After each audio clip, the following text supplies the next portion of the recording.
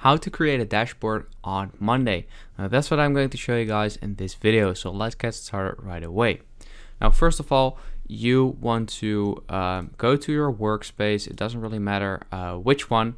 You can create one, by the way, by clicking on the three dots and then add new workspace. Now once you're here, you can click on add and then add new dashboard. And if you click on add new dashboard, you can name it. You can put it into on main or private. So you can just create a dashboard just like this. Then you can add boards and all of that.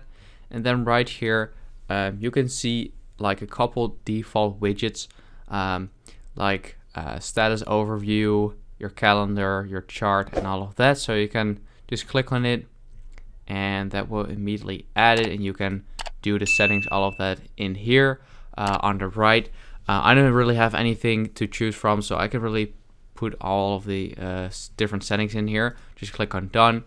And then to add more widgets, make sure that you're here on the edit button right there, and just click add widget, and you can add anything you want, so a chart and all of that. And once you're done adding widgets to your dashboard, you can just go to view, and that's it. So yeah, that's how you can create a dashboard and add widgets to or in Monday. I hope this video helped you out. Please leave a like and let me know in the comments if it worked, and I'll see you next time. Have a good day.